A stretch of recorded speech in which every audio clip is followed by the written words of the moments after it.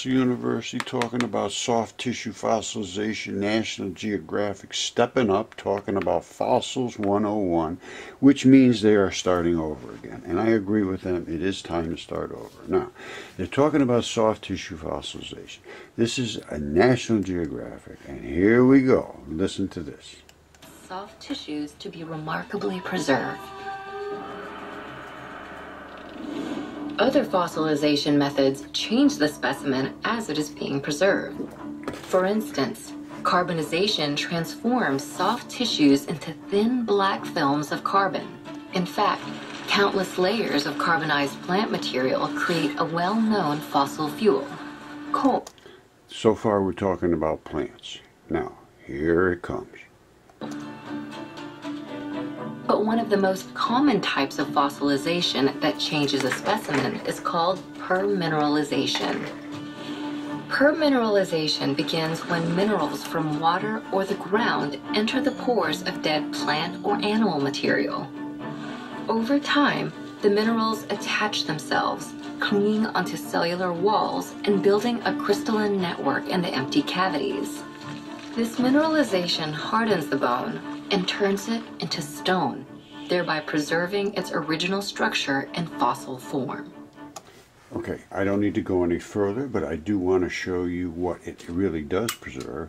And permineralization is just bones being infused with minerals. Well, we have the entire body part, and in some cases, the complete bodies of creatures. This is DNA certified. This is a human lung. Anybody that knows anatomy knows about the depression of the heart in the left lung. This is the anatomy of the pleura, which is the coating that coats the lung. This fabric is the fabric of the coating of the lung. And it's been DNA certified, CAT scanned, and anatomist verified. And that is only one of many of the mud fossils that we have discovered here at Mudfossils University. So, on that note, let's go a little bit further. Alright, this is Gary Evans, found this, and I hope he's alright. This goes back a couple of years, I haven't heard from him in a while. Gary, I hope you're alright, brother. Comment on this. Alright. He saw my same as everybody else. I saw what you had. I went out, I looked, and boom, I saw this rock, and I thought it was unusual. It had those little bumps on there. So he banged it open, and here's what was inside.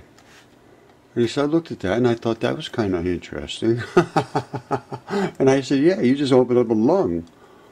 And that's a pretty obvious lung. Anyway, I know it's obvious because I understand the lung. That's the red part of the lung where the arterial blood comes down. This is the vein blood. It's black blood, and it transfers the molecules. It's called carboxylation. Carbonic acids turn into carbonic gases. They go blow out through your lungs. There's 3,500 of them that comes out of your lungs at least. And these are all transferred from transition metals, and that we're going to get into too because that is fascinating. And Greg Morrison sent me something on that. And I'm telling you right now, I have to give credit to all these people. Because here, I'm going to show you something. Right up there, I'm just going to say right now, I'm looking at these euperlites. And they're in this. You can't see it. We're going to go over in a second. And Greg sent me that. Gary Evans sent me this. I just got off the phone with Phil Harris, who is, I call him Phil the Heartbreaker. He went out 15 minutes, same thing, went out, found a heart broken in half, and it is absolutely stunning. The blood just leaked all over, and you can see the same thing, the red, the black, and the yellow, and that's what happens. You get a yellowy looking thing between the red and the black, and it happens here. See that? That's a lung right there. That's a lung. And I actually had a doctor call me and say, I can tell you how that guy died, which way he was laying, because the blood has drained down, obviously. So I said, oh, that's nice.